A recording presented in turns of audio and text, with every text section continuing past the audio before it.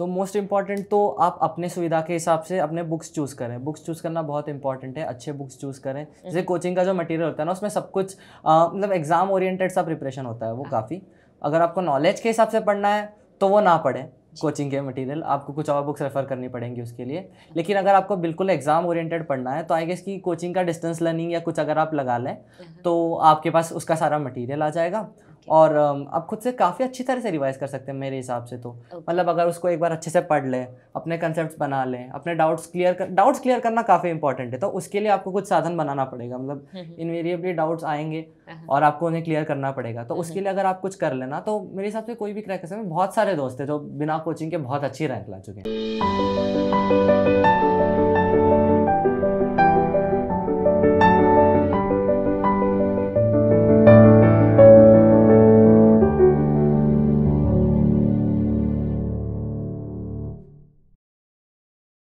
NEET 2020 की applications की date पार हो चुकी है। You also know the date for the final examination. तो अब जब there are about 4 months left for the NEET 2020 examination, हमारे साथ एक ऐसे टॉपर आए हुए हैं who is going to help you with your preparation. Hi everyone, welcome to Chamomile Tea with Toppers initiated by Unacademy. I'm Fiona. और आज हम जिस टॉपर से मिलने वाले हैं, he topped in Maharashtra and also achieved an All India rank 6 in the NEET 2019. I'm talking about Sarthak Bhat. Everyone, let's welcome. Hi Sarthak, welcome to the show. Hello, thank you. Great. So Sarthak, पहले तो मुझे ये बताइए, because you know आपने अपने state में top किया था, along with that you achieved such a great rank in NEET, right? And अभी obviously अब हमें पता है that after all those discussions and all, now NEET is the prime focus for every medical aspirant, right? तो अब हमें ये बताइए, how difficult is actually NEET? Because there is a lot of discussions, you know, a lot of people say that they keep trying, but never make it to the list. Right. So tell me, how difficult is the exam? Okay. Actually, if you compare with the other examinations that are conducted, जो भी जैसे अब AIIMS हो गया या कुछ भी हो गया, तो नीट कंपैरेटिवली काफ़ी आसान है, ठीक है। तो अगर आप बात करते हैं नीट में, तो मुझे लगता है मेजॉरिटी ऑफ द स्टूडेंट्स को दिक्कत इस बात में होती है, तो टाइम मैनेजमेंट में दिक्कत हो सकती है, या तो ये होता है नेगेटिव मार्किंग होती है, ठीक है। तो ओवरकम करने के लिए मैं तो ये कहूँगा बेसिकली कि टाइम मैनेजमेंट काफ़ी इंपॉर्टेंट है। आपको अपना पेपर 3 घंटे में ख़त्म करना है, so you should never M for finishing it in 3 hours, because अगर आप उसे एम करोगे तो आपको तो नहीं मिलेगा। तो जैसे मैं करता था, मैंने इस बार का जो नीट का पेपर था, आई कैसे फिनिश्ड इट इन 1.5 hours, आराम से पेपर ख़त्म कर लिया। उसके बाद मैं 5 मिनट ऐसे बैठा था, आराम से थॉट्स फिर से रिकलेक्ट किए, कुछ क्वेश्चंस छोड़े हुए थे। उसके बाद मैं फिर से रिविजिट किया पेपर को, उन क्वेश्चन पे फोकस किया आराम से, फिर 1 घंटा में धीरे से OMR भरा। तो I just first I solve all the questions first, या देन OMR फिल करता था, ठीक है।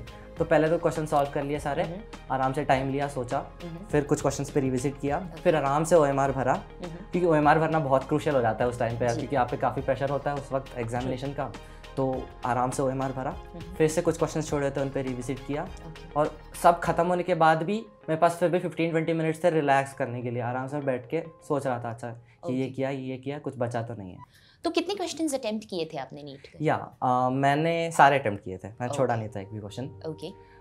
एक आध क्वेश्चन छोड़ने चाहिए थे शायद, पर ठीक है, नाउ नो रिग्रेट्स। तो सिंस यू नो आपने यही मेंशन किया था, you know when difficulty with NEET में आपने कहा था कि बहुत aspirants may be because of the negative marking उनको इशू आ जाती है, एंड आपने कहा आपने सारे अटेम्प्ट किए थे, right? So how do you tackle this you know negative marking का, ये कि यू नो अगर एक क्वेश्चन के बारे में you are not to sure but still you want to think that you know एक क्वेश्चन आपको लिस्ट में ला सकती है, हटा सकती है। तो बेसिकली आपको कम से कम 2 ऑप्शंस तक तो उसको नैरो डाउन करना ही चाहिए, तभी आप उसका अटेम्प्ट लेना। अगर आपको लग रहा है कि 3 ऑप्शन में कुछ हो सकता है, तब तो यार पक्की बात है, छोड़ना है क्वेश्चन, ठीक है।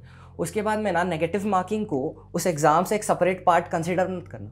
जैसे आप इतने सारे पेपर सॉल्व कर चुके होगे फाइनल एग्जाम तक, कि वो आपके दिमाग में बैठ जाता है कि negative marking is a part and parcel of this paper. मतलब ऐसे मैं सॉल्व करता था, अगर मेरा एक क्वेश्चन गलत हुआ तो मेरे दिमाग में सीधा, अच्छा मेरे 5 नंबर गए, 720 में से मेरे 5 नंबर गए।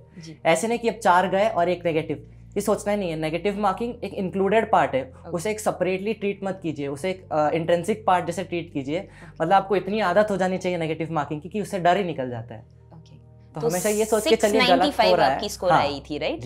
695। तो क्या आपको याद है, मींस किस सेक्शन से, लाइक जो भी थोड़े से, जो बहुत थोड़े से मार्क्स जो आपके कट भी गए, हाँ. कौन से सेक्शन से कटे थे? मेरा एक फिजिक्स में गलत हुआ था, तो उसमें 5 गए, एक केमिस्ट्री में और 3 बायो में। ऑलराइट, सो फिजिक्स में 1, केमिस्ट्री में 1 एंड बायो। आई थिंक बहुत ही अच्छा रिकॉर्ड रहा है आपका, because I think physics is one जिसमें सबसे ज्यादा डिफिकल्टीज आती है, एंड बायो हमें पता है नीट में सबसे बड़ा पार्ट बायो का ही रहता है, राइट? Great, okay. सो चलिए अब हम एक्चुअल एग्जामिनेशन पे भी डिस्कस करते हैं, सिंस यू नो आपकी इतनी अच्छी यू नो एक्सपीरियंस रही है विद द एग्जामिनेशन। बट एक चीज जो अभी न्यूज में है that you know from now NEET का paper will be very much focused on you know numericals ज्यादा हो जाने वाले हैं, मे बी बिकॉज अब एम्स का paper is also not there, so it's more focused on numericals. तो what would you से कि न्यूमेरिकल्स के लिए भी अगर से if you were to suggest future aspirants, वो कैसे प्रिपेयर कर सकते हैं so that they become strong with numericals? Okay, सबसे पहले तो क्लास में आपके कंसेप्ट्स इतने क्लियर हो जाने चाहिए कि एक कॉन्फिडेंस के साथ आप फिजिक्स को अटेम्प्ट कर पाओ। फिजिक्स में सबसे इंपॉर्टेंट चीज़ है कॉन्फिडेंस, और ये कि क्वेश्चन देखते देखते आपके दिमाग में उसका अप्रोच क्लिक करना चाहिए। जैसे मैं क्वेश्चन पढ़ते पढ़ते मुझे दिमाग में ये आना चाहिए, अच्छा मैं इसको ऐसे सॉल्व करूँगा। एक फ्लो में फिजिक्स चलता है, जैसे आप ये नहीं, मतलब बहुत दिक्कत तो यही होती है कि आप क्वेश्चन देख रहे हो, पढ़ रहे हो, उसके बाद में अरे यार इसको सॉल्व कैसे करना, अरे इसमें करना क्या। सबसे इंपॉर्टेंट चीज़ है अप्रोच। अगर आपको क्वेश्चन का अप्रोच एक बार क्लिक हो जा रहा है तो उसके बाद में फिजिक्स एक फ्लो में निकल जाती है और कुछ दिक्कत नहीं होती है। जैसे फिजिक्स के लिए आपको बार बार रिवीजन करने की जरूरत नहीं है। फिजिक्स मतलब सच्ची में मैं कह रहा हूँ, डरने की बिल्कुल जरूरत नहीं है। फिजिक्स आपका सबसे अच्छा दोस्त है। मैं फिजिक्स की सबसे कम रिवीजन किया था नीट के टाइम पे, क्योंकि पहले से अगर आप अपने कंसेप्ट्स को क्लियर कर लो ना, जैसे मेरे हिसाब से तो अगर न्यूमेरिकल बेस्ड हो रहा है तो और भी आसान हो जाएगा।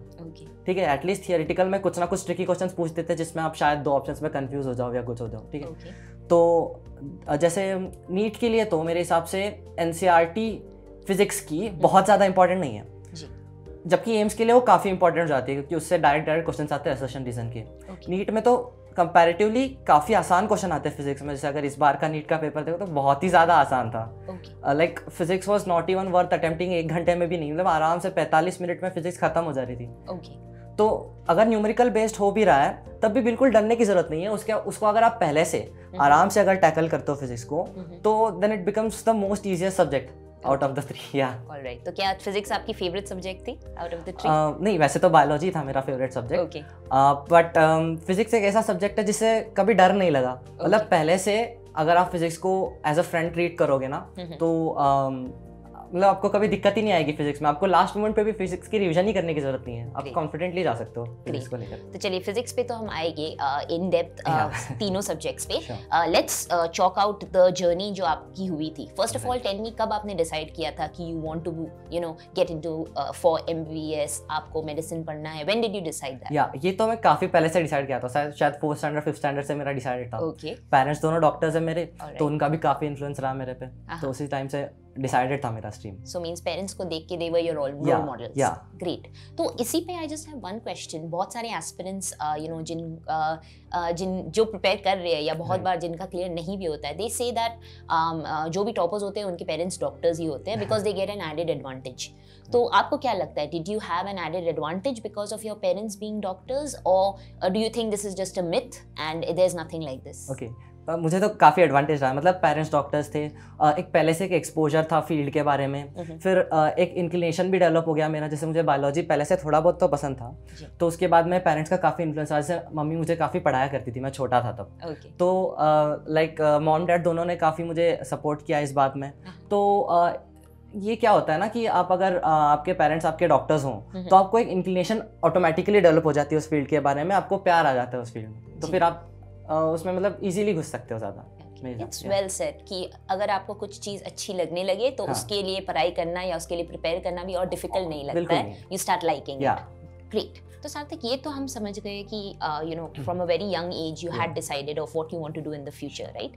तो चलिए let's discuss about preparation. Exactly आपने शुरू कब से की थी? Did you start from 10 itself या 11 से शुरू किया था? कब शुरू किया था आपने? ओके, वैसे तो मैंने प्रिपरेशन 10 से स्टार्ट किया था।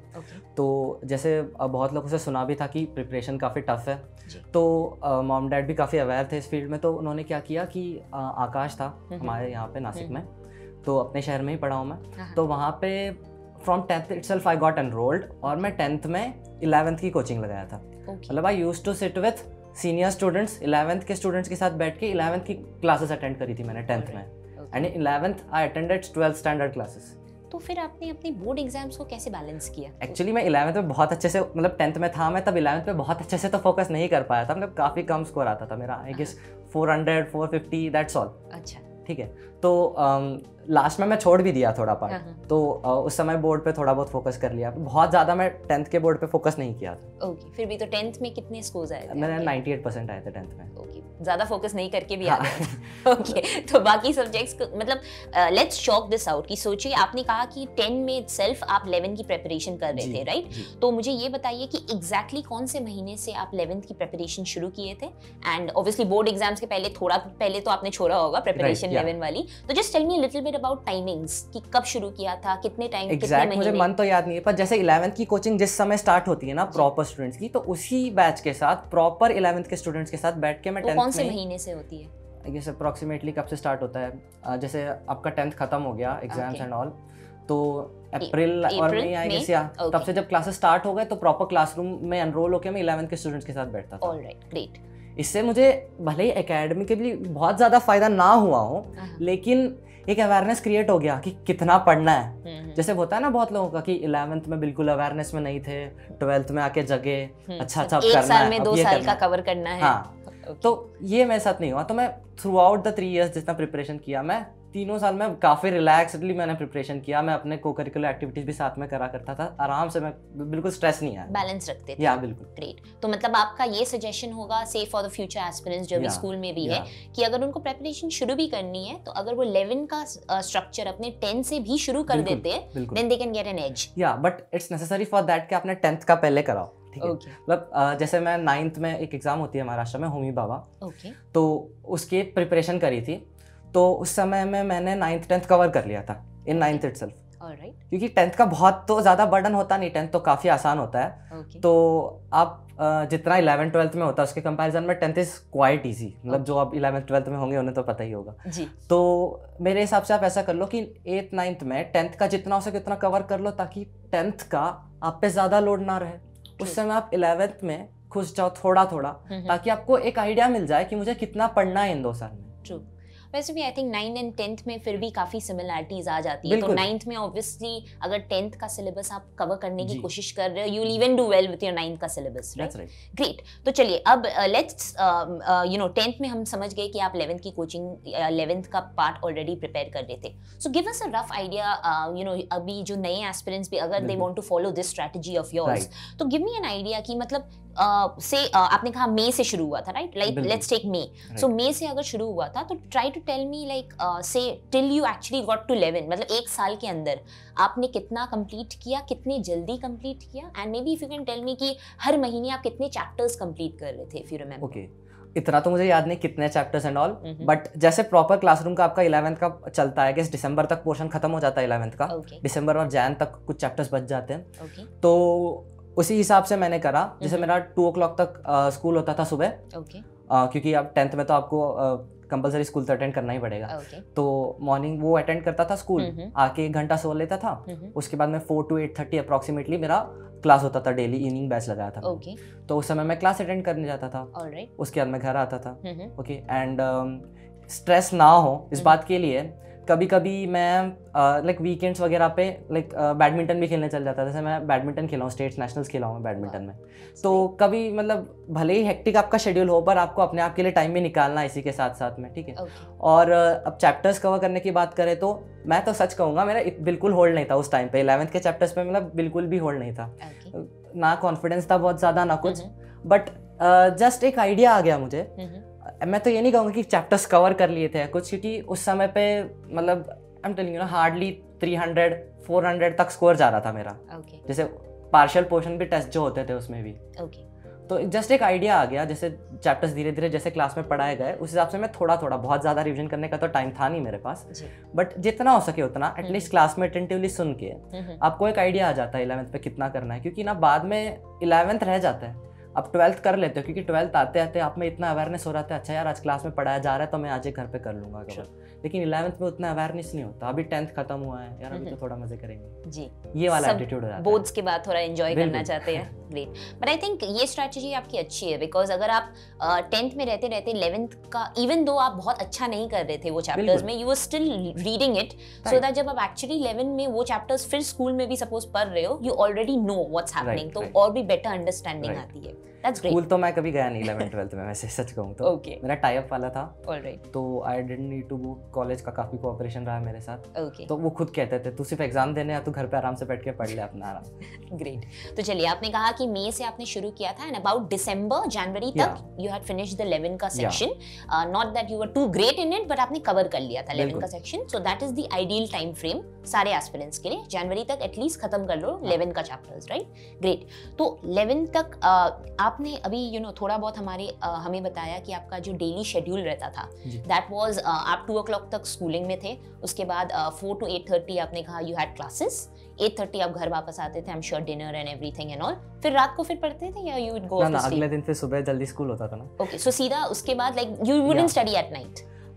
Like sometimes I used to for an hour or two, but not more than that. So mainly मैं कहूँगी आप ज़्यादा alert and ज़्यादा पढ़ते थे in the morning, right? Right. Because this is one thing, कुछ लोग रात को पढ़ना पसंद करते हैं। मैं रात को ही पढ़ा हूँ अपने प्रिपरेशन के थ्रू आउट, पर इस टाइम पे क्योंकि सुबह सुबह स्कूल जाना पड़ता था, तो उस समय सेल्फ स्टडी बहुत ज़्यादा नहीं हो पाई थी मेरी। मैं वीकेंड्स पे थोड़ा बहुत फोकस करता था सेल्फ स्टडी पे, और इन केस अगर कुछ ज़्यादा लोड आ रहा है या कुछ टेस्ट आ रहा है कोचिंग में, तो उस समय में मैं रात को 1-2 घंटा बैठ जाता था 12 बजे तक। Not more than that. Not more than that. ठीक है, perfect. But 11-12 में obviously आपके पास ज़्यादा टाइम रहा होगा, so उस टाइम आप क्या सुबह पढ़ रहे थे, रात पढ़ रहे थे, कैसे? रात भर बैठता था, मतलब जैसे मेरा शेड्यूल ऐसा होता था ना, सुबह उठा मैं 10:30-11 o'clock आराम से 11 AM उठता था मैं। Okay. फिर गॉट अप 11-11:30 तक बैठ जाओ पढ़ने, ब्रेकफास्ट वगैरह करके, then study till 2, then I had my lunch, फिर एक घंटा सो लेता था मैं आराम से। उसके बाद मैं शाम को कोचिंग अटेंड करके आता था 8:30 अप्रोक्सीमेटली सेम टाइम 4 to 8:30 करीब। तो कभी कभी थोड़ा वेरिएबल हो जाता है टाइमिंग पोर्शन के हिसाब से।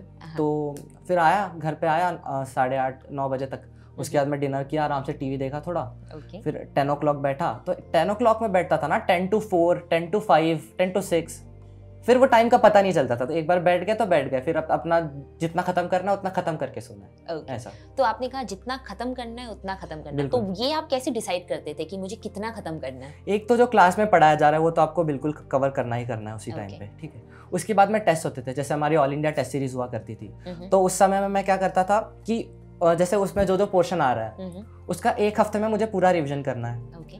तो जैसे आपको फाइनल, आपका जब एग्जाम आएगा फाइनल, तब आपको मेजॉरिटी जो चीज़ें याद रहेंगी वो वही याद रहेंगी अच्छे से जो आपने लास्ट मंथ में किया हो या लास्ट वीक में किया हो, आपको ज़्यादा जल्दी रिकलेक्ट होंगी। तो फाइनली आप अभी से जो प्रिपरेशन कर रहे हैं, it is basically to help you increase the frequency of revision उस फाइनल टाइम के लिए, उस फाइनल मोमेंट के लिए जब आपको पेपर देना है।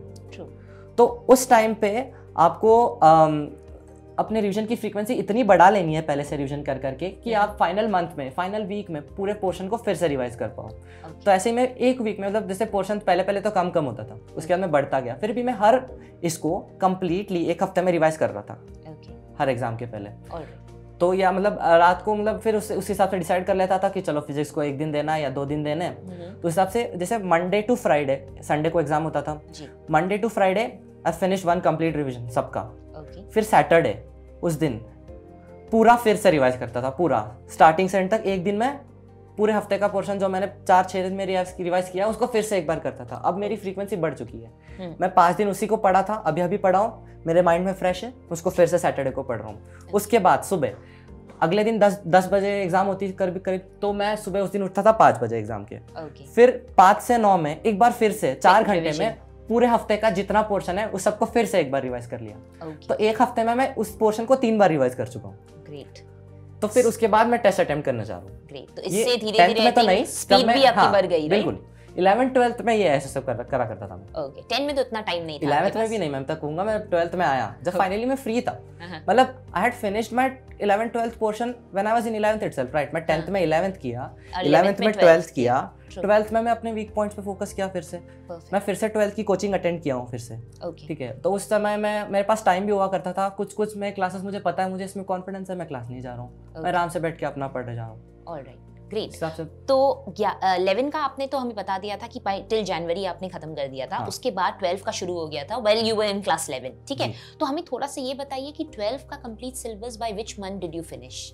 ओके, 12 का कंप्लीट सिलेबस मेरे हिसाब से अक्टूबर नवंबर तक फिनिश हो गया था। Okay, perfect. सो अक्टूबर नवंबर तक आपने 12 का सिलेबस खत्म कर लिया था and while you were in class 11। The good thing with that is कि तब आपको बोर्ड एग्जाम्स का दैट प्रेशर उस टाइम आया नहीं था because you are in 11 still, right? जो आई थिंक यूजुअली सारे, फिर से मैं कहूँगा मेरा 12th भी इतना पक्का नहीं था, इतना कॉन्फिडेंट नहीं था। Still I was approaching 500 approximately उस टाइम पे। फिर हमारे जैसे अब मैं 12th के बच्चों के साथ बैठता था 11th में, तो फिर उनके फुल पोर्शन ये सिलेबस के टेस्ट स्टार्ट हो गए। उनके 11th के फिर से रिवीजन क्लासेस स्टार्ट हो गए। तो उस रिवीजन क्लासेस में मैं उस टाइम तक मैं काफ़ी फोकस्ड हो गया था। उस टाइम पे भी मैं इतना फोकस नहीं था कि मतलब एक ज़ील नहीं था मेरे में, पर फिर उस टाइम में मैं काफ़ी फोकस्ड हो गया था उस टाइम। मतलब जैसे उस टाइम का जब नवंबर दिसंबर आया, जब मैंने देखा कि 12th के बच्चों को अब एग्जाम देना है, अब इनके मन में क्या चल रहा है, ये मैं फर्स्ट हैंड एक्सपीरियंस किया ना उस समय। तो मुझे एग्जाम स्ट्रेस का एक अच्छा आइडिया आ गया। उस समय में मैं काफ़ी फोकस्ड हो गया। और फिर उस टाइम से फिर से जब 11th की रिवीजन स्टार्ट हुई, उस टाइम से जो मैं लग गया ना, उस टाइम से फिर मैं पूरा पढ़ा हूँ, मतलब प्रॉपर। फिर उसके बाद मैं सब कुछ छोड़ दिया, बाकी कुछ नहीं करना। अब 1 साल पूरा अच्छे से पढ़ेंगे। तो फिर उस टाइम पे मैंने 11th को फिर से रिवाइज कर लिया। जैसे 12th के बच्चे लास्ट के 2 महीने में जो 11th रिवाइज करते हैं ना, उनके फिर से मैंने क्लासेस अटेंड करे। तो जब मैं 12th आया ना, तो मेरा 11th काफ़ी पक्का हो गया उस समय तक। फिर मैं फुल पोर्शन टेस्ट में 1 साल पहले ही 500, 510 तक अप्रोच करने लग गया था उसी टाइम पे। ग्रेट। सो ये आई कैन ऑलरेडी अंडरस्टैंड कि क्योंकि आपने 1 साल जो पहले प्रिपरेशन शुरू कर दी, it gave you a lot of as because that entire stress जो लोगों को लास्ट मिनट ऑफ क्लास 12 में होती है, वो सब आपको फेस नहीं करना पड़ा because you already had plan your timing quite well, right? So that's a great strategy. अब मुझे ये बताइए आप कि जब 11-12 में when you were competing with your seniors, right? Because technically आप जिनके साथ प्रिपेयर कर रहे थे वो आपके सीनियर्स थे, राइट?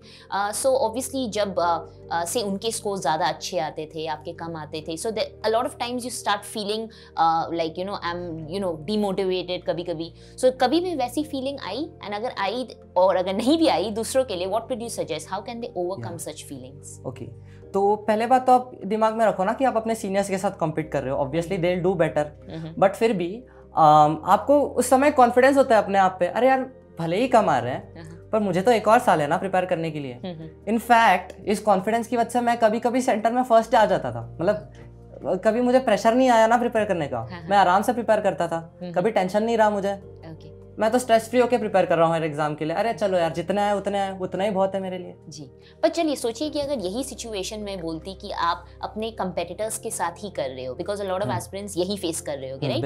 एंड कंपेटिटर्स के साथ आप देख रहे हो कि आपके स्कोर्स कम आ रहे हैं। सो इन दैट सिचुएशन कोई अपने आप को कैसे मोटिवेटेड रखे? ओके, तो बेसिकली आप है ना हर क्वेश्चन जो आपका गलत हो रहा है उसे एक डाउन स्टेप की तरह ना कंसिडर करें, उल्टा उसे ये कंसिडर करें कि अच्छा यार मुझे एक क्वेश्चन मिल गया जो मुझे नहीं आ रहा था, I will improvise on that.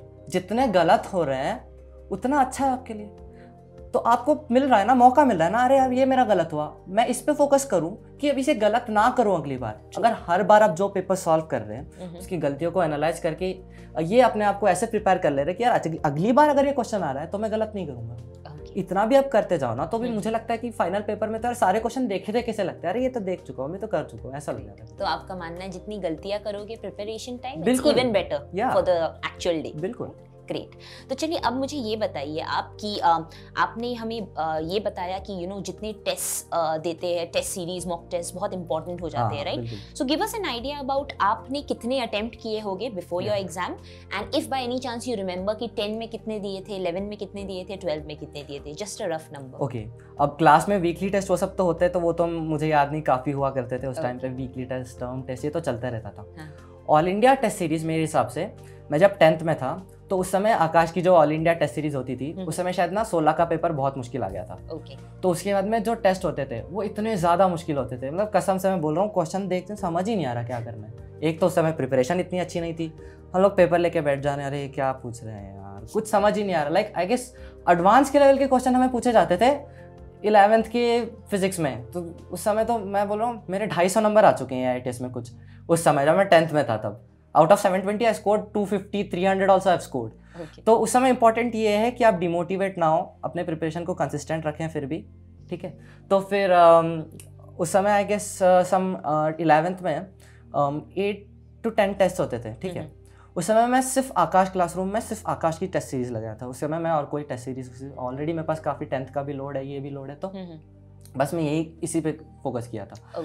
तो उसके बाद में 10th पूरा खत्म हो गया। तो 8 to 10 10th में, राइट? फिर 11 में कितना अराउंड दिया होगा आपने टेस्ट? ओके, 11th में उसके बाद फिर से वीकली टेस्ट, टर्म टेस्ट तो मैं गिना नहीं रहा हूँ, तो काफ़ी हो जाते हैं जी। तो फिर से जब मैं 11th में आया तब फिर 12th की टेस्ट सीरीज आकाश में चल रही थी। इसी के साथ मैंने एलन के distance learning Lee. Okay, so in that उसकी offline and online test series थी मेरे पास। तो एलन का क्या था, उस समय मैं 11th में 11th की टेस्ट सीरीज एनरोल किया, ठीक है। तो आप समझ रहे मैं 11th में हूँ अभी। मैं 12th आकाश क्लासरूम में I am studying 12th, I am giving the 12th test series. साथ में मेरे पास एलन का एक टाइम टेबल है फॉर 11th। तो मैं एक साथ में, जब मैं 11th में हूँ, मैं एक साथ में 11th 12th दोनों को लेकर चल रहा हूँ। उस समय मैं 11th को फिर से रिवाइज कर रहा हूँ एलन की टेस्ट सीरीज के लिए, and I am revising 12th आकाश की टेस्ट सीरीज के लिए। तो ये मुझे बताइए, इतना कुछ जो आप कर रहे थे, टाइम कैसे मैनेज, डिवाइड कैसे कर रहे थे? कभी कभी तो ऐसा हो जाता ना, मैं संडे को जा रहा हूँ टेस्ट देने, तो काफी हद तक टाइमिंग्स क्लैश कर जाते थे। जैसे 9 to 12 यहाँ टेस्ट देना, 9 to 12 आकाश का भी टेस्ट देना है। तो कैसे मैनेज कर रहे थे टाइम? तो उस समय थोड़ा स्ट्रेस आया था। तो क्या कर रहा था मैं कि आकाश वाले फिर भी sometimes they used to adjust the timings. Classroom थे, अपना सा था उधर एनवायरनमेंट, तो मैं वहाँ दे के आता था टेस्ट, फिर सीधा यहाँ आके बैठ जाता था। जैसे वहाँ पे 3 घंटा टेस्ट दिया, फिर यहाँ आके 3 घंटा टेस्ट दिए। कभी कभी तो ये होता था ना कि एलन में एम्स की भी टेस्ट है, तो 3 घंटा एलन का नीट, फिर 3 घंटा आकाश का नीट, फिर 3.5 घंटा एलन का aims at a stretch. Wow, तो मतलब अराउंड 10 घंटे तो आपके वहीं चले गए, 9.5-10 घंटे, राइट? तो उस दिन में और कुछ पढ़ने को बचता था? उस दिन तो मैं कुछ नहीं करता था, उसके बाद में आके रिलैक्स करो, कुछ खेलने चले जाओ, बस ये। ऑलराइट, मतलब 3 एग्जाम बैक टू बैक भी आप देते थे, right? In a day. Great. और फिर फाइनली जब आप 12 आ गए, अराउंड कितना एग्जाम्स दे रहे थे हफ्ते में, if you remember? Okay, 12th में फिर भी साल भर में तो बहुत ज्यादा नहीं दिए। जैसे मैं जब 11th में था तब मैं एक बार पूरी 12th की टेस्ट सीरीज अटेम्प्ट कर चुका था, ठीक है। उसके बाद में फिर से मैं 11th में ही हूँ अभी भी। 12th के प्रॉपर बच्चों का 11th रिवीजन का भी टेस्ट सीरीज होता है आकाश में। ओके, तो फिर से वो भी अटेम्प्ट किया मैं। ऑलराइट, तो वो फिर से मैं 11th हो गया, उस टाइम फिर से 11th रिवाइज कर लिया। ओके, उसके बाद फिर मैं 12th में आया। इस टाइम आकाश की टेस्ट सीरीज सिर्फ 12th पे फोकस कर रही है। ओके, जबकि एलन की जो लीडर टेस्ट सीरीज होती है उस टाइम पे, उसमें 11th 12th का पोर्शन एक साथ आता है। उस टाइम में फिर से 11th रिवाइज किया, 12th रिवाइज किया। एक साथ में फिर से आकाश की टेस्ट दे रहा हूँ, एलन की टेस्ट दे रहा हूँ, आकाश की टेस्ट दे रहा हूँ, एलन की टेस्ट। मैं 12th आने तक आई गेस 600 एक दो बार क्रॉस किया था बस। ओके, तो फिर भी एक रफली अगर एक रफ आइडिया, एक रफ नंबर में आपको बोलने तो अक्रॉस 10, 11, 12 कितने टेस्ट दे दिए होंगे आपने टोटल? अब तो मतलब गिनना भी मुश्किल है। लास्ट टाइम में तो मैं कह रहा हूँ ना, लास्ट के 2-3 महीने में हम रोज पेपर लिखते थे। आओ दिन में 1 पेपर लिखो, 2 पेपर लिखो, 3 पेपर लिखो। उस टाइम में मतलब सॉल्विंग की फ्रीक्वेंसी तो बढ़ गई थी एकदम से। मतलब हाँ, पेपर 3 घंटे का पेपर, चलो 2 घंटे में खत्म, चलो अगला पेपर, ऐसा। मतलब फिर मजा आने लग गया था उसमें। चलो यार पेपर दो, एक एक्साइटमेंट होना चाहिए आपको हर पेपर के बाद। जैसे कभी कभी होता था ना कि आकाश की टेस्ट सीरीज जो ऑल इंडिया टेस्ट सीरीज होती है उसकी आंसर के अगले दिन आती। तो उस दिन इतने बेचैन से रहते थे हम लोग सारे, अरे यार आंसर की नहीं, अरे यार क्या करें यार, कुछ मतलब मन नहीं लग रहा कुछ करने में। तो हर पेपर के बाद एक ज़ील होना चाहिए आप में, यार जल्दी जल्दी चेक करो, अपना स्कोर निकालो क्या गलतियां हुई हैं, उसे उसी दिन रेक्टिफाई कर लो। ओके, ताकि मैं I am getting better day by day. तो एक चीज मुझे बताइए सार्थक, बिकॉज आपने इतने सारे टेस्ट अटेम्प्ट किए होंगे, सो उस पे ऑब्वियसली आपने बहुत सारे क्वेश्चंस भी अटेम्प्ट किए हैं। One question again from one of our aspirants only, उनका ये कहना है कि स्टार्टिंग में जब आपने शुरू किया था क्वेश्चंस अटेम्प्ट करने, कि आपको क्या लगता है कितने करेक्ट होते थे, and by the end of it obviously आप बहुत अच्छा करने लगे थे, but how did that build slowly, और व्हाट वाज द चेंज आपने देखा? मतलब स्टार्टिंग में कितने, आपने कहा कि आप कम भी स्कोर करते थे, 200 एंड ऑल ना, सो बेसिकली उनको ये समझना है कि बिकॉज उनको भी ये लगता है कि अब मेरे भी इतने कम आ रहे हैं, M I going in the right direction. तो आप थोड़ा सा बताइए कि जब आपने शुरू किया था कितने गलत कितने सही होते थे, and by the end of it how did you build on your accuracy and speed? Okay, 10th में मैं 11th कर रहा था, तो उस समय उस टेस्ट सीरीज में I used to score below 500, like 400, 450, कभी कभी टच कर लिया 500 गलती से। कम भी आ चुके हैं काफ़ी, 300 and all also I have scored. तो ठीक है, 11th हो गया। 10th में 11th हो गया, अब मैं 11th में आ चुका हूँ, उस समय मैं 12th की टेस्ट सीरीज में आ रहा हूँ। उस समय 12th की टेस्ट सीरीज में आई गेस करीब करीब फिर से 450 500 नियर अबाउट दैट। ओके, तो उस समय फिर से साल बीत गया। उसके बाद मैं फिर से 11th की रिवीजन स्टार्ट हो गई। मैं अभी 11th में ही हूँ एंड 12th के बच्चों की 11th वाली रिवीजन स्टार्ट हो गई। तो उस टाइम मैं फिर से 11th पे फोकस किया। तो उस समय फिर से कुछ क्लासेस हुए थे, उन्हें फिर से अटेंड किए। उस समय मैं फोकस्ड हो गया था काफ़ी। तो उस टाइम पे मैंने अपना स्कोर बिल्डअप करना स्टार्ट कर दिया, चलो अब अच्छा करना है। उस टाइम पे फिर 11th की टेस्ट फिर से स्टार्ट हो गई आकाश में। तो फिर उस समय मेरा स्कोर 500 क्रॉस करने लग गया कंसिस्टेंटली। सो स्कोरिंग ओवर 500 550 कभी कभी 600। फुल पोर्शन में भी उस टाइम तक I was scoring near about 500 to 550। उसके बाद 12th में आते आते इसलिए सब जब तक आपने खत्म किया तब तक आपके स्कोर्स कितने हिट करने लगे थे? जब तक मतलब जैसे उसके बाद में 12th मेरा स्टार्ट हो गया, ठीक है। I'm actually in 12th now. Now this is my time for revision. Now I've completed my full syllabus once. Not very confidently. But मुझे एक आइडिया है क्या करना है, मुझे क्या आता है, मुझे क्या नहीं आता है। 1 साल है मेरे पास, आराम से प्रिपेयर करूंगा। तो कॉन्फिडेंटली फिर उसके बाद में एलन के टेस्ट सीरीज में आई गेस 650 के नीचे फिर मेरा स्कोर नहीं आता था।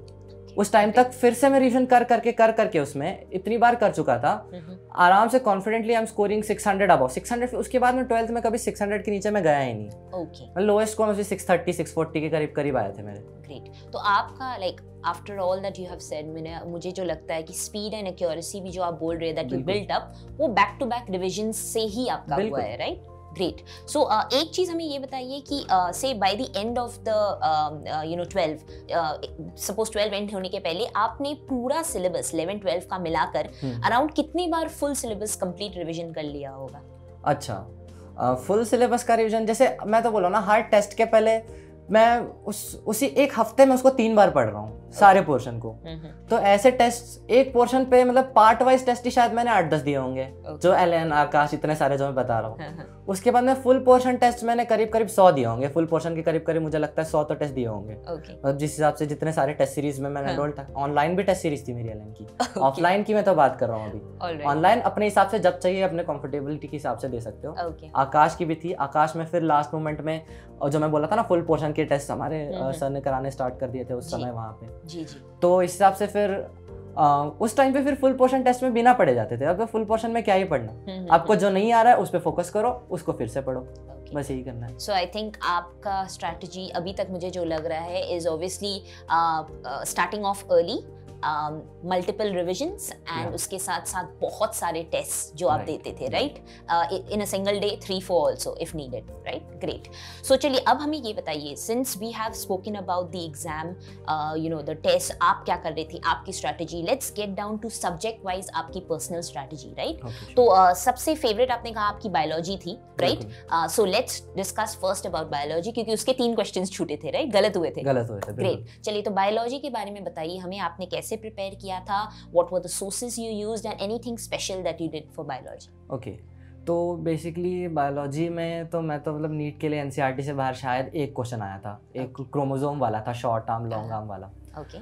That also I knew before hand paper attempt करते वक्त। तो मैंने बेसिकली बायोलॉजी के लिए एनसीईआरटी पढ़ी है, आकाश की मॉड्यूल्स पढ़ी है, एलन की मॉड्यूल्स पढ़ी है, और एक बुक है वो फॉरेन ऑथर, वो उसकी कैम्बेल, शायद आपने सुना होगा, इंटरनेशनल उसके मेजर के लिए वो ऑल ओवर द वर्ल्ड, मतलब बाइबल ऑफ बायोलॉजी कहते हैं उसको। तो वो एक सम 1500 पेजेस की बुक थी। तो मैंने ऐसे ही लीजर टाइम में अपने धीरे धीरे उसे पढ़ा था 2 साल के थ्रू। वैसे उसका नीट के लिए कुछ फ़ायदा नहीं हुआ, बट उसे पढ़ के आपको वैसे प्यार हो जाता है सब्जेक्ट से कि अरे यार कितना फैसिनेटिंग सा लगता है। उसको मैंने बेसिकली पढ़ा था ओलंपियाड के प्रिपरेशन के लिए। दैट ऐसे साइड बाय साइड चलो यार दे देते हैं। ओलंपियाड के बारे में भी why don't you tell our aspirants, उसमें भी बहुत अच्छा किया था आपने, right? I gave NSCB. Out of that, some 300 students are selected for the second level Indian National Biology Olympiad. So I was selected in that, and out of that 30 students are selected for a camp. So I was in that too. So it was quite a fun experience. मतलब वो कभी मैंने स्ट्रेसफुली उसके लिए prepare नहीं किया, ऐसे अपने लीजर टाइम में चलो खाना खाते खाते चलो यार कुछ पढ़ लेते हैं, ऐसे पढ़ा था कैम्प में। Great, congrats. I think academically I can see आप हमेशा ही बहुत अच्छे रहे हो, but it's more out of your curiosity and your your likeness for the subject. It's not कि आपको जबरदस्ती कोई पढ़ा रहा था, right? Great. तो चलिए resources आपने बताया बायोलॉजी के बारे में, तो थोड़ा और एस्पिरेंट्स के साथ शेयर कीजिए that how to prepare for biology. Okay. मैं बेसिकली क्या करता था, जैसे एक चैप्टर पकड़ लिया, सपोज मैं एग्जांपल देता हूँ एनिमल किंगडम अगर मैं पढ़ रहा हूँ, तो मैंने एनसीईआरटी खोली, आकाश की मॉड्यूल खोली, सर के नोट्स खोले, एलन के मॉड्यूल्स खोले, चारों मेरे सामने हैं। फिर मैं एक फाइलम पढ़ रहा हूँ, एग्जांपल पॉरीफेरा पढ़ रहा हूँ, तो पहले एनसीईआरटी से पॉरीफेरा पढ़ा, फिर मॉड्यूल उठाई, मॉड्यूल से पॉरीफेरा पढ़ा, फिर एलन की मॉड्यूल उठाई, उससे पॉरीफेरा पढ़ा, फिर टीचर के नोट्स उठाए, उससे पॉरीफेरा पढ़ा। एक बार में मैं चार चीज़ें एक साथ पढ़ ले रहा हूँ, ठीक है। अब ऐसे पढ़ते पढ़ते मेरी जब रिवीजन की फ्रीक्वेंसी बढ़ जाती थी ना, तो मुझे पता है क्या चीज़ें इंपॉर्टेंट है क्या नहीं। उस टाइम पे मैं फिर मार्क करना स्टार्ट कर देता था एक बुक में से। मैंने आकाश की जो मॉड्यूल थी उसको अपना एक स्टैंडर्ड बुक से बना लिया था। एनसीईआरटी में कुछ अलग मिल गया, लिख लो। आकाश के मॉड्यूल सॉरी एलन की मॉड्यूल्स में कुछ अलग मिल गया, उसे इसमें लिख लो। कुछ टीचर के नोट्स में कुछ खास मिल रहा है, उसे लिख लो। बना के कंपाइल्ड बुक प्रिपेयर कर ली अपने हिसाब से, कुछ क्वेश्चन सॉल्व किए, कुछ नया मिला, फिर लिख लो।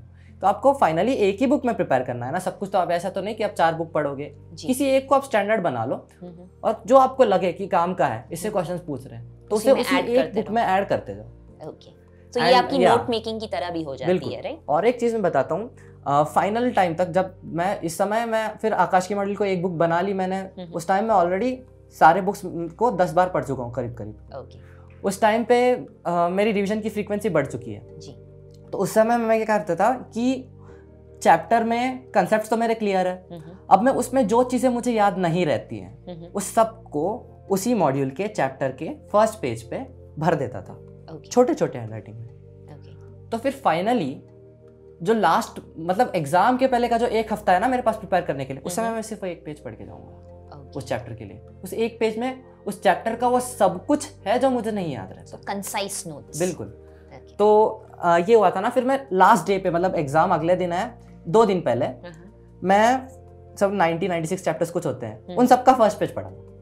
तो मैं इतना कॉन्फिडेंट था यार, मुझे हर चैप्टर का सब कुछ तो मैं कल परसों ही पढ़ा, जो मुझे याद नहीं रहती मैं कल पढ़ चुका हूँ, मुझे याद है सब कुछ। एक कॉन्फिडेंस के साथ मैं एग्जाम में जा रहा हूँ। तो ये बहुत इंपॉर्टेंट है कि आप अपने काफी कंसाइज नोट्स प्रिपेयर कर लो। जैसे इनऑर्गेनिक मैंने 2 या 3 पेज में लिख रखी थी सारी, जो कुछ मुझे याद नहीं रहता। बायोलॉजी के लिए तो हर चैप्टर का मेरा एक पेज था जो मुझे याद नहीं रहता, बस मुझे वो पढ़ना है लास्ट मोमेंट में। ग्रेट। तो ये थी आपकी बायोलॉजी की स्ट्रेटजी, राइट? तो सबसे नापसंद सब्जेक्ट या लीस्ट फेवरेट, इफ आई से बायोलॉजी तो फेवरेट था, केमिस्ट्री एंड फिजिक्स में लीस्ट फेवरेट कौन सा होगा? अच्छा, वैसे शायद केमिस्ट्री में इनऑर्गेनिक थोड़ा। ओके, तो चलिए केमिस्ट्री पे डिस्कस करते हैं। Tell us about all the 3 parts for chemistry. कैसे क्या रिसोर्सेज यूज किए आपने और कैसे प्रिपेयर किया? या सो केमिस्ट्री में लेट्स स्टार्ट विद इनऑर्गेनिक। तो इनऑर्गेनिक के लिए तो एनसीईआरटी छोड़ के कुछ भी पढ़ने की जरूरत नहीं है। एक भी क्वेश्चन एनसीईआरटी के बाहर का नहीं आएगा, पक्की बात है पेपर में।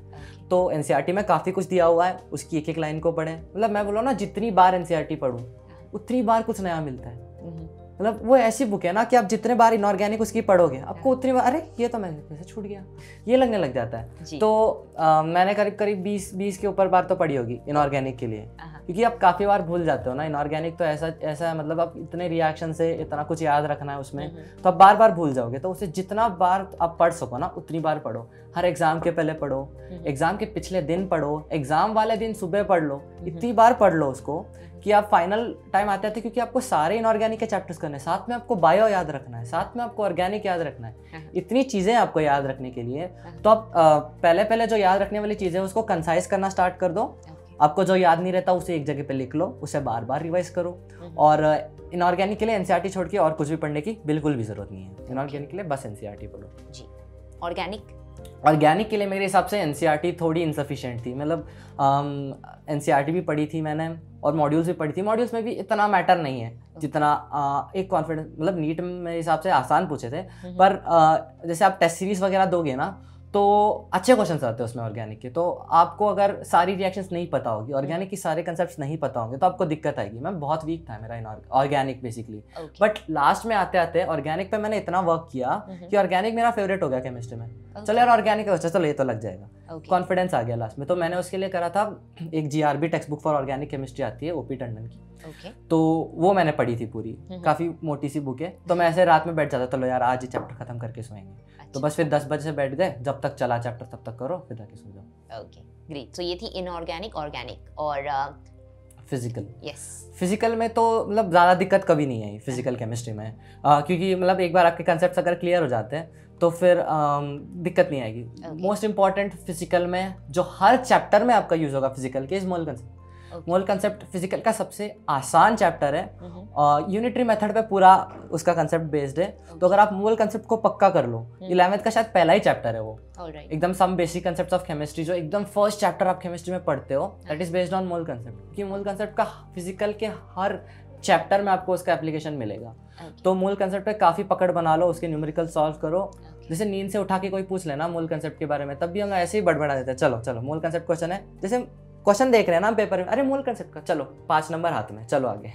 ये इतना कॉन्फिडेंस आना चाहिए मोल कंसेप्ट में। तो दैट इज़ वेरी इंपॉर्टेंट। उसके बाद में कुछ चैप्टर्स 11th के अच्छे होते हैं फिजिकल के, जैसे इक्विलिब्रियम और थर्मोडायनामिक्स हो गया। तो इक्विलिब्रियम ये सब पे भी अच्छे क्वेश्चंस आ सकते हैं, वैसे तो आए नहीं पेपर में इस बार, पर उस पर अच्छे क्वेश्चन सॉल्व करो। मेरे हिसाब से जो कोचिंग का जो मटेरियल मिलता है आपको सॉल्व करने को, जो भी आपको मिल रहा है, टीचर कुछ क्वेश्चन बता रहे हैं, नोट्स दे रहे हैं, तो उससे सफिशिएंट हो जाता है फिजिकल कवर करने के लिए। आपको बहुत ज़्यादा एक्स्ट्रा पढ़ने की जरूरत नहीं है। जैसे मैंने शायद NCERT भी नहीं पढ़ी थी फिजिकल के लिए, वो मैंने लास्ट मोमेंट में पढ़ा था, सिर्फ इस बात के लिए यार कुछ थियोरिटिकल चीज़ें ना छूट जाए। अच्छा, कभी-कभी वो डिड यू नो, वो हाँ, एक्स्ट्रा बिल्कुल, ब्लू उसमें कुछ ना बॉक्सेस कुछ में अजीब-अजीब चीज़ें मिल जाती हैं। ग्रेट। और मैं तो ये भी कहूँगा यार हर चैप्टर का समरी भी पढ़ा करो NCERT का, क्योंकि ना समरी में कुछ कुछ नया दे देते हैं। Okay great. तो ये तो थी केमिस्ट्री। ऑल्दो एक चीज़ जो मैं आपसे पूछना चाहती हूँ, बहुत सारे एस्पिरेंट्स भी पूछते हैं, ऐसे बहुत एस्पिरेंट्स होते हैं जो कोचिंग नहीं जा सकते हैं, राइट? तो उनके लिए आप क्या कहोगे कि अगर कोई कोचिंग नहीं जा सकता है, फिर भी क्या वो ऐसा एग्जाम, इतना कंपेटिटिव एग्जाम क्लियर कर सकता है? और अगर क्लियर कर सकता है, लाइक अगर आपको कुछ सजेस्ट करना हो तो क्या सजेस्ट करोगे आप कि if someone can not make it to the coaching, then how can they prepare? Okay, तो मोस्ट इंपॉर्टेंट तो आप अपने सुविधा के हिसाब से अपने बुक्स चूज करें। बुक्स चूज करना बहुत इंपॉर्टेंट है, अच्छे बुक्स चूज करें। जैसे कोचिंग का जो मटेरियल होता है ना, उसमें सब कुछ मतलब एग्जाम ओरिएंटेड सा प्रिपरेशन होता है, वो काफ़ी। अगर आपको नॉलेज के हिसाब से पढ़ना है तो वो ना पढ़ें कोचिंग के मटेरियल, आपको कुछ और बुक्स रेफर करनी पड़ेंगी उसके लिए।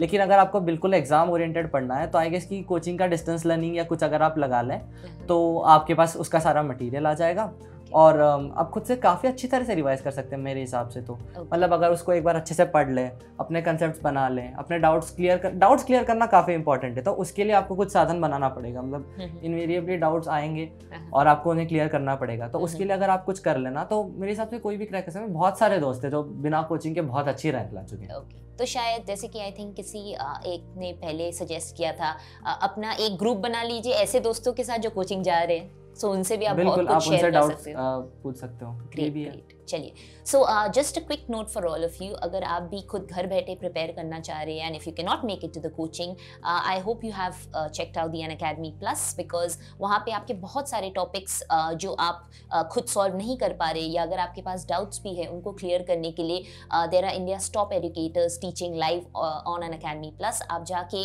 यू नो वो चेक कर सकते हो, you can get your doubts clear, you can sit for mock test, you can sit for test series and prepare well for your exam, अगर आप घर बैठे भी तैयारी करना चाहते हो। So there will be an ad played right now, you can check that out, and अगर आप CTwT के subscriber हो, then you can definitely use the code CTwT and get an extra discount on your subscription, so check it out. Have you not figured out how to study biology for the pre-medical exams? Well, I have been there in that place, but come out of it to realize that you can enjoy the subject too. And I can show you how you can do the same. Understand the fundamentals and become a master in biology. Over the course of 1.5 years, I have helped over 100 students clear the pre-medical exams. Learn with me and you will be able to score 340 plus in biology. I am Pranav Pundarik and I teach live for pre-medical exams on Unacademy Plus. Great. तो चलिए अब last रह जाता है हमारा physics, which is also a nightmare for most of the aspirants. पर आपने कहा फिजिक्स तो आपका बहुत अच्छा गया था, so let's have a discussion on physics. Physics के लिए क्या आप रिसोर्सेज आपने यूज़ किए थे and what was your preparation strategy for physics? जैसे फिजिक्स में भी मेरे पहले बहुत कम नंबर आते थे, मतलब 100 के नीचे भी कभी कभी आ जाते थे जब मेरा बिल्कुल अच्छा प्रिपरेशन नहीं था उस समय। तो फिजिक्स के लिए यार सबसे इम्पोर्टेंट ये चीज़ है ना कि उससे डरना नहीं है। फिजिक्स का अगर डर एक बार निकल गया ना तो फिजिक्स इतना कंफर्टेबल सब्जेक्ट बन जाता है ना आपके लिए कि आपको उसकी रिवीजन तक करने की जरूरत नहीं पड़ेगी। यार चलो फिजिक्स है ना, कर लेंगे, ठीक है। फिजिक्स के लिए काफी इंपॉर्टेंट चीज है time management and approach clicking. Approach बहुत इंपॉर्टेंट है, आपको different types of question solve करने पड़ेंगे, उसके लिए आपको वैरायटी ऑफ क्वेश्चन सॉल्व करनी पड़ेगी, आपको इतने टाइप के क्वेश्चन सॉल्व करने हैं कि जब फाइनल एग्जाम में आओगे ना तो आपको हर एक क्वेश्चन देखा देखा लगना चाहिए। अरे ऐसे टाइप के क्वेश्चन मैं पहले कर चुका हूँ अटेम्प्ट, तो एक कॉन्फिडेंस के साथ आपको उस क्वेश्चन को अटेम्प्ट करना है। जितने आप टेस्ट सीरीज दोगे, जितने आप टेस्ट अटेम्प्ट करोगे, जितने आप क्वेश्चन सॉल्व करोगे पहले से, उतना ज़्यादा आपको उसमें क्या बोलते हैं कॉन्फिडेंस आएगा। और मैं ये आप ज़्यादा वैरायटी ऑफ क्वेश्चंस देख चुके होगे। एक क्वेश्चन को मतलब अगर आपको जैसे आपने कोई बुक उठा ली, मेरे हिसाब से बहुत ज़्यादा बुक सॉल्व मत करो, बहुत ज़्यादा रेफरेंस बुक सॉल्व करने की ज़रूरत नहीं है। नीट का फिजिक्स अब जेई वगैरह से अगर कंपेयर करें तो काफ़ी आसान होता है। लेकिन ऐसा है ना, फिजिक्स एक ऐसा सब्जेक्ट है ना जो आप एक बार कंसेप्चुअली क्लियर कर लो ना, फिर चाहे कितने भी लेवल का क्वेश्चन क्यों ना पूछ ले, आप उसे कंफर्टेबली अटेम्प्ट कर सकते हो। जैसे मैंने मेंस का प्रिपरेशन कुछ नहीं करा था, मतलब इंजीनियरिंग का जैसे आपको पता ही है, जेई का वगैरह जो फिजिक्स होता है कंपैरेटिवली काफ़ी टफ होता है। पर मेरे मेंस में 120 में से 116 नंबर आए थे फिजिक्स में, बस एक क्वेश्चन छोड़ के अटेम्प्ट किया था। मैथ्स था नहीं मेरा 11th-12th में, बोला चलो सर बोले जा ऐसे दे के आ जा पेपर, तो आई जस्ट वेंट चलो दे के आते हैं ऐसे। क्या स्कोर आई थी आपकी? 232 के करीब में मेरे नंबर आए थे उसमें। मैथ्स मेरे 12 में आई जस्ट अटेम्प्टेड 3 क्वेश्चन, मुझे कुछ मैथ्स नहीं आता था ऐसे ही में। फिर in chemistry I scored 105 out of 120 and physics 116 out of 120। Great. सो आपने कहा मैथ्स आपके लिए भी आपके पास मैथ्स नहीं था, लाइक 11th छोड़ 10th के बाद मैथ्स छोड़ चुका हूं मैं। Okay great. तो इसी पे एक क्वेश्चन भी है, सिंस अभी फिजिक्स पे हम डिस्कस कर रहे हैं, बहुत सारे स्टूडेंट्स बोलते हैं जिनके पास जैसे मैथ्स नहीं था इन 11th-12th, उनके लिए समटाइम्स फिजिक्स के न्यूमेरिकल्स बहुत डिफिकल्ट हो जाते हैं। सो व्हाट वुड यू से कि वो कैसे इसको टैकल कर सकते हैं और कितना लेवल ऑफ डिफिकल्टी रहता है? ओके, फिजिक्स के लिए जितना मैथ्स लगता है तो काफ़ी मतलब नीट के क्वेश्चन के हिसाब से तो काफ़ी आसान सा होता है, ठीक है। तो कुछ पर्टिकुलर टॉपिक्स होंगे, जैसे आपको लॉग का ज़्यादा एप्लीकेशन आ जाएगा, कुछ एक्सपोनेंशियल्स का आ जाएगा, कुछ ट्रिग्नोमेट्री आ जाएगा। उतने लेवल की ट्रिग्नोमेट्री आप अपने कोचिंग में कुछ रिक्वेस्ट करके या कुछ करके उस पर करा लें कुछ चैप्टर्स को। जैसे मैंने कुछ करे थे चैप्टर्स, आई गेस लॉग वगैरह के लिए हमारे कुछ क्लासेस हुए थे। तो आप ऐसे कर सकते हैं, कुछ सिलेक्टेड ही चैप्टर्स होते हैं ना कि आपको काफ़ी ज़्यादा पढ़ने की ज़रूरत नहीं है मैथ्स के लिए। मतलब 11th-12th मेरे हिसाब से फिजिक्स के लिए जितना मैथ्स लगता है, जैसे आपको कुछ डिफरेंशिएशन इंटीग्रेशन में कुछ पकड़ होनी चाहिए।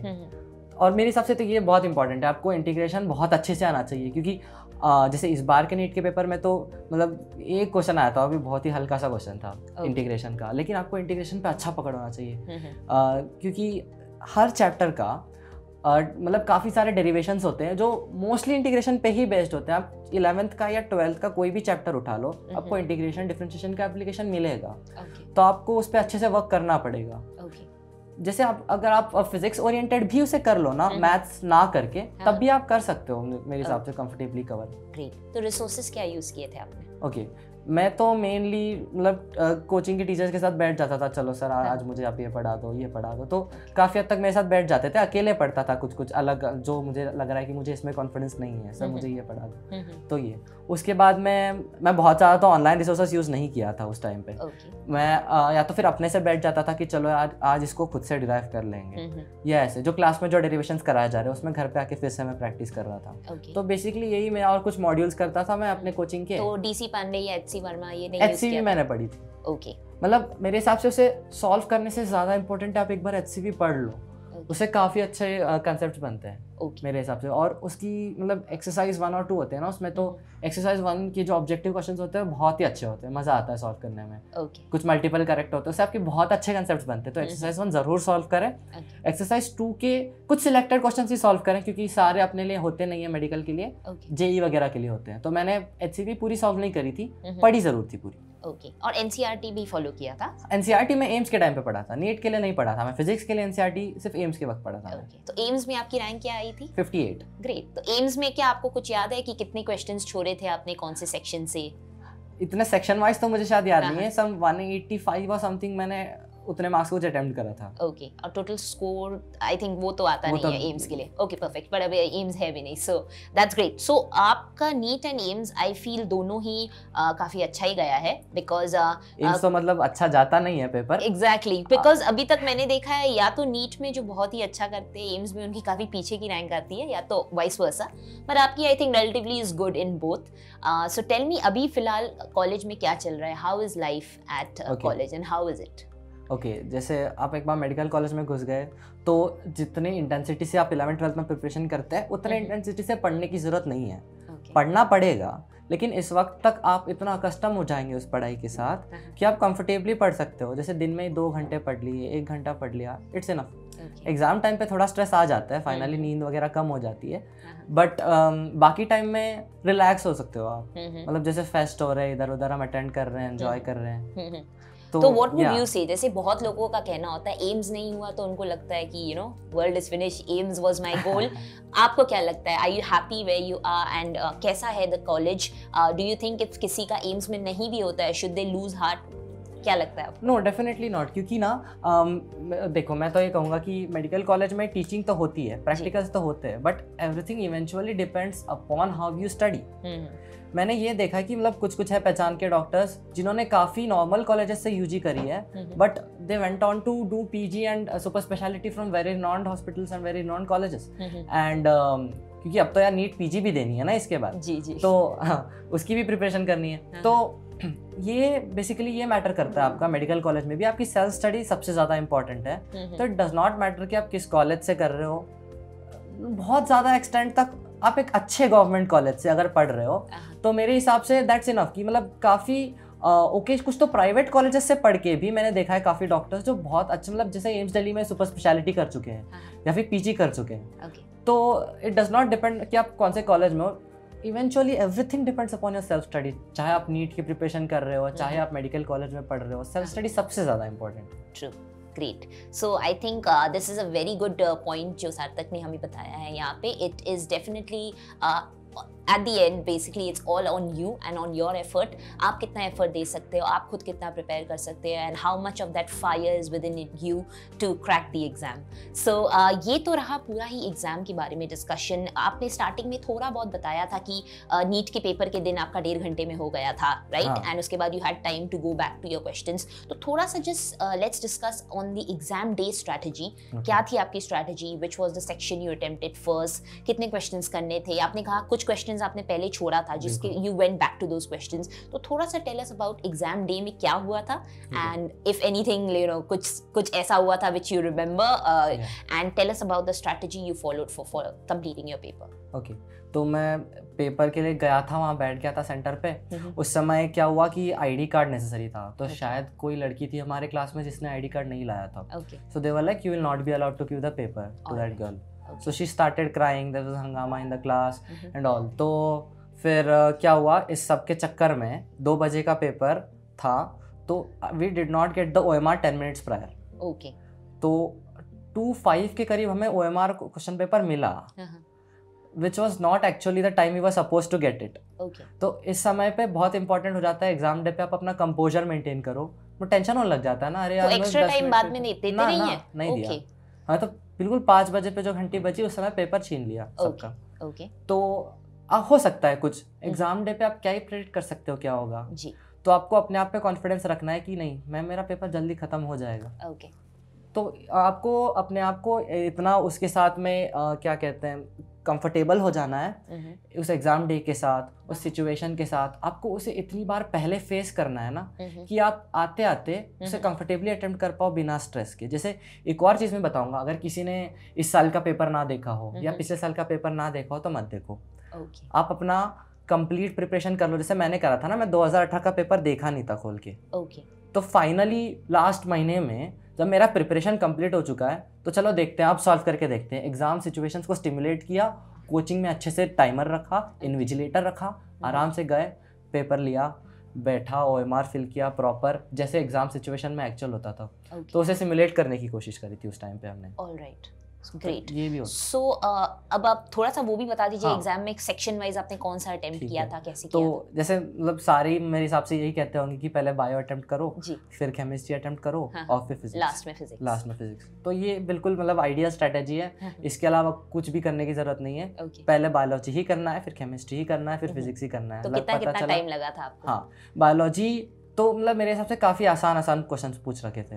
तो आई स्टार्टेड सॉल्विंग बायोलॉजी, पहले उठाया, चलो टिक करते जाओ। तो उस समय पे देखा ये तो बहुत आसान आसान पूछ रहे हैं, तो मैं करते क्या टाइम देखा नहीं कुछ, फिर उठाया, देखा टाइम, देखा वहाँ पे क्लॉक में, अरे तो 10 ही मिनट हुए हैं अभी। उसके बाद में कितने क्वेश्चंस होते हैं? 90 राइट? 90 क्वेश्चन। Okay, 10 minute. नहीं, एक्चुअली हुआ क्या था ना, उस समय पे हमारे जो कोचिंग में होते थे उसमें इंग्लिश हिंदी हुआ करता था। ओके। लेकिन जो पेपर आया था उस टाइम, उसमें it was both sides English printed. तो हमें ये आदत थी कि एक क्वेश्चन पे एक ही साइड सॉल्व करो पेपर पेज पे, और फिर दूसरे साइड के सेक्शन सॉल्व करो। ओके, बट इसमें दोनों साइड पे इंग्लिश में तो आपके कुछ छोड़ दिए थे आपने? मैं छोड़ दिए थे कुछ क्वेश्चन। Okay, alright. मतलब ये क्या 10 मिनट में तो खत्म नहीं हो सकता मेरा बायो। फिर देखा अच्छा कुछ क्वेश्चन छोटे हैं, चलो फिर ऑलराइट। तो eventually I finished in about 20 minutes, bio खत्म कर दिया। ओके। उसके बाद में मैं I guess some 4-5 questions I left. Okay. उसके बाद में फिर केमिस्ट्री पे आया। केमिस्ट्री भी मेरे हिसाब से आधे घंटे के अंदर केमिस्ट्री भी खत्म हो गया। ओके। बोला चलो ठीक है। मतलब उस केमिस्ट्री में मेरे हिसाब से बहुत ही आसान क्वेश्चन पूछे थे। एक आध क्वेश्चन था जैसे वो वर्क डन वाला क्वेश्चन था ना, जिसमें फाइनल मोमेंट तक भी काफी कंट्रोवर्सी सा हो गया था, +30 -30 सारे सोचे जा रहे हैं ऐसा। तो वो हुआ था। तो फिर दैट वाज वन थिंग। उसके बाद में केमिस्ट्री में आई गेस 2 या 3 क्वेश्चन छोड़े थे मैंने। ओके, तो 50 मिनट्स हो गए आपके। हाँ। ओके। उसके बाद में फिजिक्स पे आए। फिजिक्स सॉल्व करने लग गए। फिजिक्स में भी यार काफ़ी आसान आसान पूछ रहे हैं, उसमें भी करते क्या सॉल्व जल्दी जल्दी। फिर फिजिक्स खत्म हो गया, बोला 1.5 घंटा हुआ है अभी तो, चलो फिर थोड़ा रिलैक्स कर लेते हैं, माइंड को फ्रेश करते हैं। फिजिक्स में ज़्यादा छोड़ा नहीं था मैं, एक या 2 क्वेश्चन छोड़ा था बस उस टाइम पे। फिर से आपने कहा रिलैक्स हो गए थे। एक बार भी ऐसी थॉट नहीं आई कि 1.5 घंटे में हो गया, शायद कुछ गलत हो गया हो या कुछ छूट गया हो? उसके बाद में मैं इस बात का कॉन्फिडेंस था मेरे में कि चलो यार फिर से अब पूरा पेपर देखूंगा, आराम से बैठ के पूरा पेपर देखूंगा। फिर छोड़ा फिजिक्स, छोड़ा केमिस्ट्री, छोड़ा 2 मिनट बैठा शांति से, फिर से थॉट्स रिकलेक्ट किए। उसके बाद में OMR उठाया आराम से, बायोलॉजी उठाया, फिर एक एक क्वेश्चन फिर से अंडरलाइन कर करके, कुछ ईज का और नॉट, ऑल ऑफ दीज कुछ छूट गया, उस पर फोकस कर करके मैं फिर से उस पेपर को फिर से सॉल्व कर रहा हूँ। फिर देख रहा हूँ एक एक क्वेश्चन पे टिक देख रहा हूँ, आराम से OMR रख के मार्क कर रहा हूँ। OMR फिलिंग बहुत क्रूशियल हो जाता है आपका। अगर एक भी गलत हो गया ना, और वो पता चला सीक्वेंस गलत हो गया, बहुत ज़्यादा मेरे में बहुत बार होता था मेरे साथ। मतलब प्रिपरेशन के टाइम पे मैं इतने OMR गलत भर चुका हूँ, मैं कसम से। मतलब ये बहुत कॉमन मिस्टेक है, और एग्जाम के स्ट्रेस में तो बहुत पॉसिबिलिटी कि आप गलत कर लो। तो एकदम क्वेश्चन देख के फिर कभी कभी तो ये होता है ना कि आपने कुछ क्वेश्चन छोड़ा हुआ है, तो आप फिर अगले क्वेश्चन को उस वाले डॉट में भर दो, ऊपर वाले क्वेश्चन के। ये भी तो हो जाता है। जी जी। तो उस समय के लिए मैं क्या करता था, उसमें पेंसिल रख देता था ऐसे, या फिर पेंसिल तो उस समय अलाउड नहीं होता पेपर में, ऐसे हाथ रख दो उस पर पिछले वाले क्वेश्चन पे, फिर अगला क्वेश्चन का भरो। बहुत इंपॉर्टेंट है। आप उस पर मतलब गलती से ऊपर भरना स्टार्ट कर दिया ना, फिर बहुत दिक्कत हो जाती है जी। तो ये तो उसके बाद में आराम से पेपर एकदम फिर OMR भर लिया पूरा एक बार। जो क्वेश्चंस मैंने फर्स्ट राउंड में अटेम्प्ट करे थे उन्हें फिर से एक बार चेक करके, कैलकुलेशंस को रिपीट करके फिर से पूरा सॉल्व कर दिया। तो फिर से मैं मेरा आई गेस खत्म हो गया था सम 2 आवर्स, फिर 1 घंटा बचा था फिर से मेरे पास आराम से। तो फिर उस 1 घंटे में मैं उन क्वेश्चंस को रिविजिट किया जो मैं फर्स्ट राउंड में छोड़ चुका था। उन पे भी मैं पहले एक अंदाजे से अपना आंसर टिक कर चुका था क्वेश्चन पेपर में, बट फिर से उस पर रिविजिट करके उस पर टाइम देके मुझे लग रहा था यार कॉन्फिडेंट नहीं हूँ, इस पर फिर से सोचूंगा। ग्रेट। तो फिर से सोच के फिर से आराम से क्वेश्चन अटेम्प्ट करना स्टार्ट किए। फिर से बायोलॉजी, फिर केमिस्ट्री, फिर फिजिक्स। तो फाइनली कितने टाइम तक पूरा ये खत्म हो गया था? फिर से आई गेस 2 आवर्स 35 मिनट तक मेरा फिर से सब कुछ खत्म हो गया था। मैं फिर तो बैठा हुआ था मैं बस वहाँ पे 25 मिनट के लिए। हाँ ठीक है, चलिए ग्रेट। तो अब हमें ये बताइए, बिकॉज आई कैन सी कि आपका पहला एग्जाम भी इतना अच्छा गया था, बिकॉज लॉट ऑफ टॉपर्स जिससे मैंने बात भी की है, जिनका नीट उतना अच्छा नहीं गया था, सबका यही कहना था कि क्योंकि पहला पेपर होता है, पहला एग्जाम है जो आता है for all the medical exams, इसलिए बहुत बार नर्वसनेस में या ओवर कॉन्फिडेंस में पेपर जाता है। पर आपके केस में I can see that you were very compose, very sorted. गलती भी हुई but you cot your own गलती राइट एग्जाम के ही टाइम में। सो अगर आप हमारे सारे फ्यूचर एस्पिरेंट्स जो अभी प्रिपेयर भी कर रहे हो उनके लिए भी अगर आप ऐसे कोई 2 टिप दे सको to always be alert and how to have that presence of mind exam के टाइम भी, तो ये ऐसे 2 टिप्स क्या दोगे आप? ओके, सो पहले तो मैं ये कहूँगा ना कि ह्यूमन एरर तो होगा पेपर में, ठीक है। तो इसके लिए आपको बार बार सॉल्व करने हैं पेपर्स, आप यही कर सकते हो ज़्यादा से ज़्यादा। इसके अलावा भी मेरा केमिस्ट्री में एक क्वेश्चन जो मेरा गलत हुआ था वो ह्यूमन एरर की वजह से हुआ था, क्योंकि कुछ लुइस एसिड बोला था और मैं बेस मार के आ गया, ठीक है।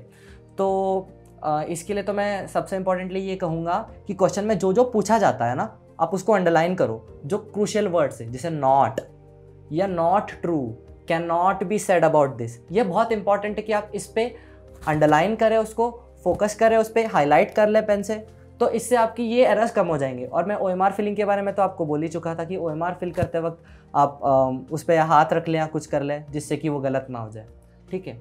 उसके बाद में एग्ज़ाम डे पे कंपोजर मेंटेन करना सबसे ज़्यादा इंपॉर्टेंट है। आपको पहले ही एग्ज़ाम कंडीशंस के साथ अपने आप को कंफर्टेबल कर लेना है, ओवर कॉन्फिडेंट भी नहीं होना है और अपने कॉन्फिडेंस को लो भी नहीं करना है, क्योंकि मैं सच कह रहा हूँ ना कि नीट का पेपर बहुत ज़्यादा मुश्किल नहीं होता है। अगर कॉन्फिडेंटली अटैम्प्ट कर सको तो मेरे हिसाब से 600 अबव स्कोर करना इज़ क्वाइट ईजी। कॉन्फिडेंस रखना है, फिजिक्स से डरना नहीं है, टाइम मैनेज करना है। आपको पहले से पता होना चाहिए कि मैं कितने टाइम देने वाला हूँ कौन से सब्जेक्ट्स के लिए, एक आइडिया होना चाहिए आपके पास। फिर जो फर्स्ट राउंड में आपको क्वेश्चंस नहीं आ रहे उसे छोड़ दो, टाइम वेस्ट मत करो किसी क्वेश्चन में, बस ये। ग्रेट। सो क्या स्कोर्स आए थे फाइनली आपके? In physics 175, chemistry 175 and bio 345. So total आपका आया था 695. Perfect. Yeah. So 695 स्कोरर सार्थक के ये गोल्डन टिप्स थे आपके लिए. So I know बहुत सारे एस्पिरेंट्स आप लोग भी ये पूछते हैं, how can I score 600 plus in NEET. तो ये है आपका answer. If you follow the strategy और take some pointers from the strategy for your own personal strategy, you can definitely device a great strategy and do well at the exams. और आप भी score कर सकते हो more than 600 for sure. Great. तो चलिए सार्थक, this actually brings us to an end of the entire exam discussion. I think आपने बहुत कुछ डिस्कस किया with the aspirants and I'm sure उनको बहुत ही यूजफुल होने वाला है. So now I'm just going to play a very quick round of rapid fire, जहाँ पे हम usually we do it's more of personal questions. तो हम थोड़ा बहुत आपको the personal सार्थक को पहचानना चाहेंगे. So it's very quick questions जिसको आपको one word या one line में देना है. You can't think much. Okay, you ready for your questions? Yeah. Sure. Okay, if you were given an option to choose a superpower for yourself, what would it be? Okay, the ability to read others' minds. Okay, and किसका mind आप सबसे पहला read करने जाते? Okay, my mom's. Okay, great. Is she always a mystery? No. मतलब throughout the years उन्होंने काफ़ी support करा है मुझे, तो वो मेरे बारे में क्या सोचती हैं ये तो मुझे पता ही है फिर भी, पर फिर भी it would be quite a comfort to able to know her mom. Great. तो चलिए, one hobby which I know everyone might be knowing, but what is your favorite hobby or favorite pastime activity? Okay, singing and badminton I guess. Okay, would you like to sing a few lines? कोई भी favorite song आपका? Okay. दिल का दरिया बह ही गया, इश्क इबादत बन ही गया, खुद को मुझे तो सौंप दे, मेरी ज़रूरत तू बन गया, बात दिल की नज़रों की सच कह रहा, तेरी कसम तेरे बिन न लेंगे कभी दम, तुझे कितना चाहने लगे हम. Very good. I think that was melodious. And चलिए back to our questions. Not to be sidetracked with the great song. So अगर आपको मैं एक island में छोड़ दूँ and you can only take 2 people with you, not your parents or your siblings or anyone, but any 2 people that you can take along with you, किनको ले जाते हैं आप? Okay, my current roommate Nalin. Okay. And one of my friends from my college, Varun. Okay, great. So if you had the power to become, say, the Prime Minister of India for a day, and आप एक change ला सकते in the country, what would you like to do? Okay, the first I would like to bring about educational reforms itself. क्योंकि क्या होता है ना, काफ़ी leaps आ जाते हैं, जैसे 10th से 11th में काफ़ी लीप आ गया, 12th से मेडिकल कॉलेज में काफ़ी लीप आ गया, तो इसको थोड़ा सा यूनिफॉर्मिटी आनी चाहिए इसमें, कि थोड़ा सा ग्रेजुअल चेंज हो, आपको एक ही बार में बहुत ज़्यादा लोड ना आ जाए, इतना पढ़ना है. तो वो स्ट्रेस भी, ऑब्वियसली स्ट्रेस लेवल्स भी डाउन हो जाएंगे बच्चों के लिए. Great. So अभी अगर मैं आपको कहूँ कि you have the option to get into a time machine and relive any 1 year of your life अभी तक का, जो अभी भी कम ही है मगर फिर भी कोई एक year, which year would you like to go back to? Okay. अब तो ईयर तो एग्जैक्टली मुझे याद नहीं है, but I guess the time when I was quite free, I used to play badminton tournaments. काफ़ी टूर्नामेंट्स में जाया करता था मैं, यहाँ जाओ वहाँ जाओ, कौन से स्टैंडर्ड में थे आप तब? I guess 7th or 8th, I guess. Okay, great. So उस ईयर में आप जाते हो. Great. चलिए, one last question that I have for you is if you were to meet say a 5-year-old Sarthak, or maybe 5 ज़्यादा छोटा हो गया, 10-year-old Sarthak, what would be one piece of advice जो आप उनको देते?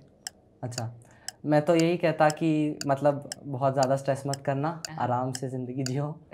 आगे जाके मैं अच्छा करने वाला हूँ. एक्चुअली मतलब मैं ये सोचता हूँ ना कि अगर आगे के फ्यूचर के बारे में बता दें तो शायद फिर फ्यूचर बिगड़ जाए. कि फ्यूचर ना पता होना, एक अनसर्टेनिटी होना ही अच्छा है मेरे हिसाब से.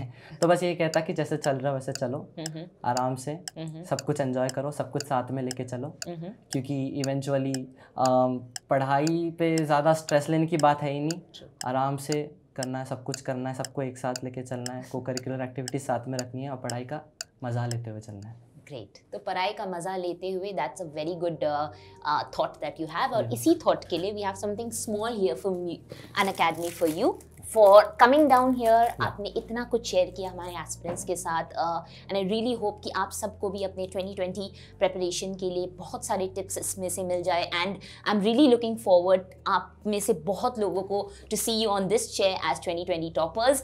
एंड आई एम श्योर सार्थक भी आपको ज़रूर विश करना चाहेगा. सो सार्थक, I want you to give out a message to all our aspirants, what ever you want to tell them, and also wishing them all the best for 2020.